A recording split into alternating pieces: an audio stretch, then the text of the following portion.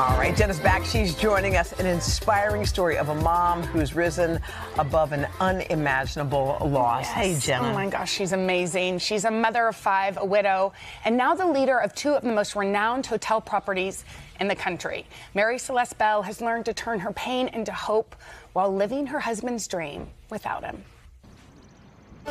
As the sun rises in the Tennessee Smoky Mountains, the staff at Blackberry Mountain are already hard at work, and the visitors just starting to stir.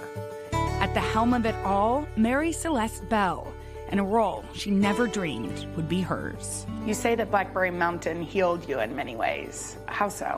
Sam and I had dreamed about Blackberry Mountain for years, bringing his vision to life and making sure that we were doing everything that we wanted to do and that he dreamed of has been just an incredible journey. You met Sam in high school. Do you remember your first impressions of him? He, of course, was great looking.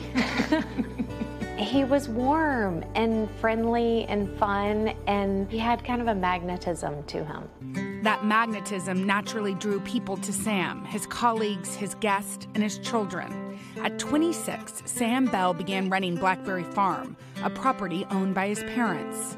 Once he turned that resort into a world-renowned culinary destination, he set his eyes to the mountains. He loved getting out and exploring. He loved to hike. I mean, Blackberry Mountain, he hiked and biked every inch of it. He loved blazing a trail. He was kind of fearless. When Sam died in a tragic ski accident in 2016, he left his wife with 5 children, 5,200 acres of uncharted land, and a dream. There was just immediate talking of like, how are we going to do this? And so I found myself over those days, over and over, just saying, I know we're going to be okay. The Beall family decided Mary Celeste should be the one to bring Sam's dream to fruition, and she did just that. But that also must have been slightly daunting. I mean, you have 5 children. You were very young. You were in your 30s. Were you scared? I wasn't scared. It was really so healing to have to get up and get dressed and show up somewhere. Yes. And I wasn't always on time. Still am not very good at that.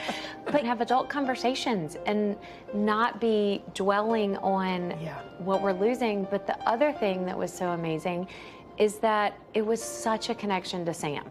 7 years later, Mary Celeste oversees 1,200 employees and is involved in the day-to-day business at both Blackberry Farm and Blackberry Mountain, all while raising her children who range in age from 10 years old to 25 years old. What would they say about their dad? They would say that he loved them, that he was committed and passionate about things he loved. But I think they would say that they miss him and they wish he was here. But they know how special it was to have him for the time they did. And they appreciate that. Yeah. With Blackberry Mountain thriving, Mary Celeste has a new goal: to change the conversation around grief. Loss is universal, and there's no universal conversation about it. You say that there is hope after healing. There is some beautiful light that comes. Well, I think that difficult times give you perspective, and there is hope, and you just have to appreciate every day. A guest actually gave you a really important book that I know has been sort of a safe haven for you. And then you gave one to me when I lost my grandparents, who you knew I loved. The book is called Healing After Loss by Martha Hickman.